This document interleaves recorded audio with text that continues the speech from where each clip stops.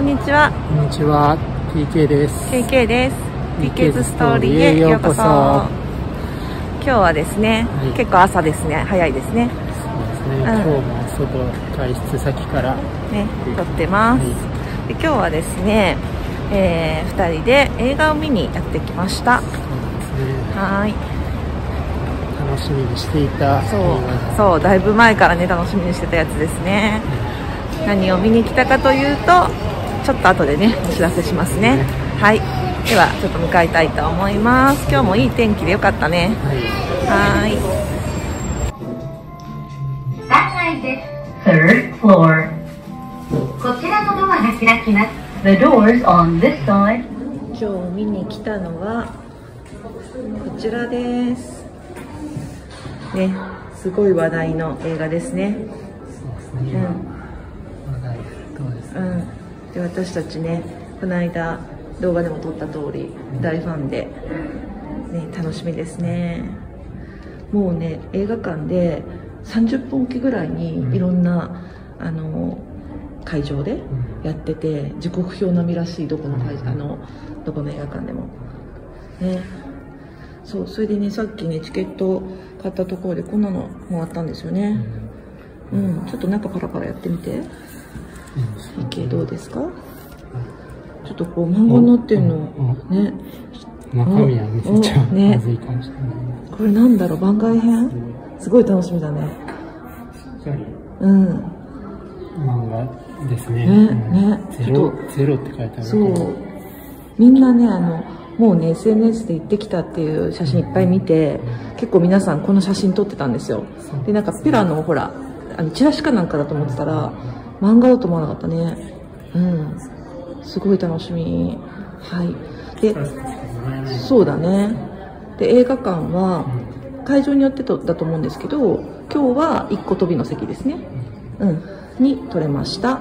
でね、実はねこの IMAX で見るのが超おすすめらしいんですけど、今日我々は普通ですね。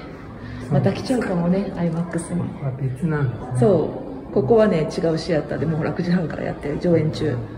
とにかく音がすごいらしいんだけど、我々普通のところに行きますか。はい。どうですか TK。 楽しみですね。楽しみですね。じゃあ行きましょう。は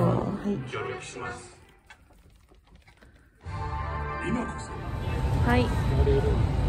はいはい、今終わって出てきました。どうでした。そうですね、楽しみながらも感動しましたね。ねえ、いやー感動したね。ケーキはずっと泣いてました、ね。ずっとじゃないよ、ずっとじゃないよ。なんかもうタオルを用意してたんですよ、泣くって聞いたんで。で意外と来ないなと思ったら、もう最後の最後にも立て続けですね。泣きますね、やっぱね、号泣しますね。ちょびっとは泣いてたんだけど、そこまで号泣じゃないだろうと思ったら、もう最後ね、次から次へとね来ましたね。まあね、漫画原作なんで大体のストーリーは分かってはいるんですが、やっぱねこう声が入って音楽入って迫力がすごい。迫力すごいね、やっぱね。あと最後に静かな主題歌がね、グレンゲとはまた違ったさ静かな主題歌が来ますね。あれもねちゃんと映像に合っててね、合ってたね。素敵だったね。煉獄さんかっこいい。大好き。伊之助大好き。KK 伊之助一押しなんですけど、今回伊之助大活躍でね嬉しいね。そうかっこよかったね。でも私柱の中では結構煉獄さん上位。皆さんどうでしょう。TK はかっこいいなと。ああいうね男らしい男っていうのはねかっこいいね。誰からも好かれるし尊敬されるのっていうのは思いましたね。で今回ね赤座がね悔しいね、憎たらしいね、強くてね。彼はね声が子供っぽかったけど、可愛い声だったね。強かった。いや強かった。悔しい。はい。ではね、もう見た方もこれからの方もいらっしゃると思いますが、ね、はい、気になる方っていうか、まあ、見て損はないですよね。全然なんていうかもう熱くなるね、熱くなる。ぜひね、タオル持って行ってください。水分補給と、ね、泣きます。今日でもほら隣いなかったら泣きやすかったね。分かった、泣いてたの。分かった。泣いた？泣かないの？嘘でしょ。嘘でしょ。家族の絆とかね、そういう仲間を守るっていうところとかね、素晴らしい。やっぱすごかった。はい。じゃあぜひ劇場でご覧ください。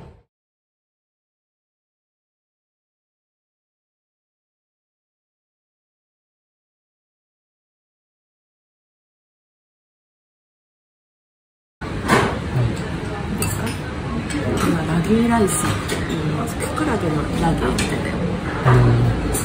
豚肉と、これお漬物かな。ハトムギ入りのご飯です。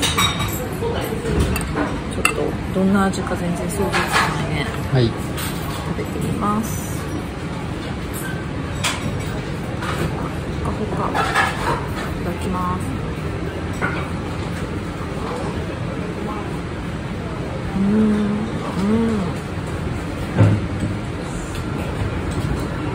台湾料理にちょっと似てる。甘くて生姜、生の生姜結構効いてるね。キクラゲがねドカンと大きく乗ってます。キクラゲ体にいいんだよね。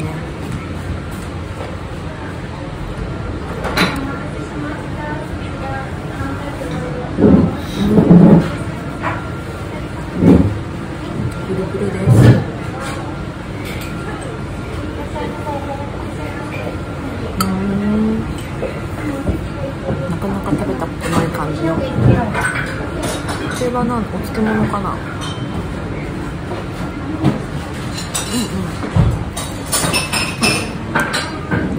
あ、美味しい。きゅうりと大根かな。こ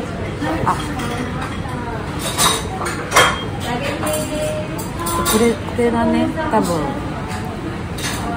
あれかな、菌糸菜って言ってユリのつぼみかな。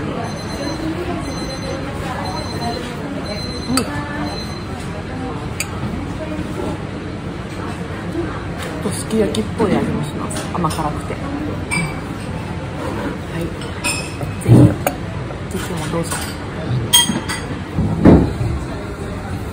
辛くない。辛くないよ、それはお漬物。すいません。これはね、混ぜ麺です。でこれが餃子。ちょっとね、黒いよね。ハトムギ入りなのかな、皮が。はい、じゃあどうぞ。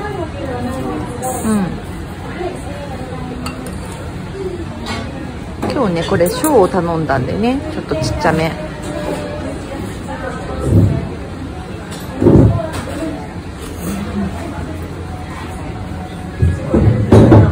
どうど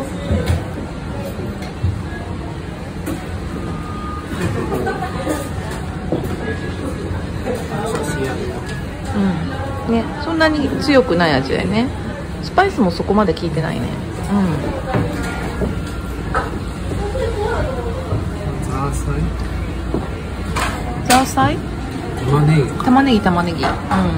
玉ねぎの感じがちょっとすき焼きっぽい。甘く煮えてる感じが。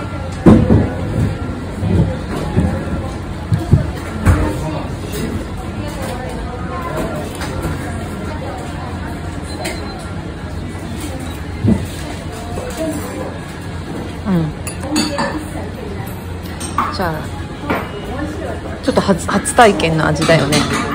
じゃあ餃子もどうぞ。行ってみて。今日はね、今日はこの定番の大根とターサイの餃子です。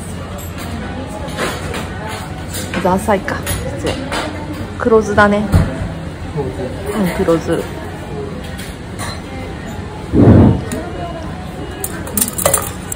こちらなんですけれども、こちらは混ぜそばで、このおそばもちょっと一瞬日本そばっぽいけど混ざってんのかな、いろいろ。でこれをねガーって混ぜちゃって、でこちらにねいろいろ自家製の調味料があるので、それを入れても美味しいそうです。上にね多分自家製のラー油もかかってますね。豆苗と豚肉とね、いろいろかかってます。美味しそう。食べて食べて。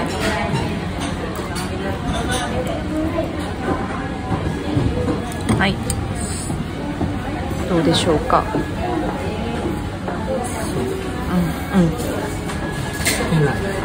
つけない。そのまま食べる。熱い。はい。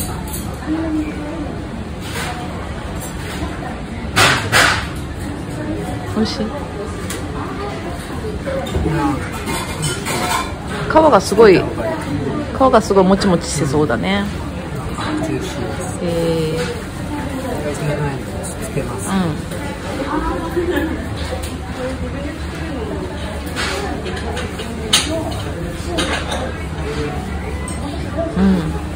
私も食べてみよう。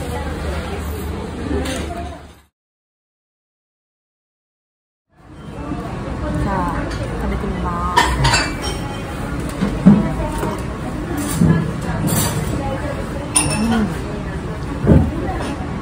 皮美味しい。これね、お醤油じゃなくてお酢なんだけど、そうね、塩分がちょっと少なめだから、なんかつけてもいいかもね。ちょっとこのまま。皮がすごいもちもちしてて美味しいね。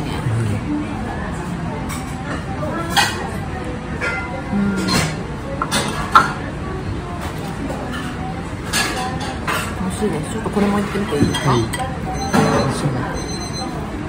お蕎麦みたいだね。小麦がね、多分煮込まれてるって書いてあった。なんかちょっと太め。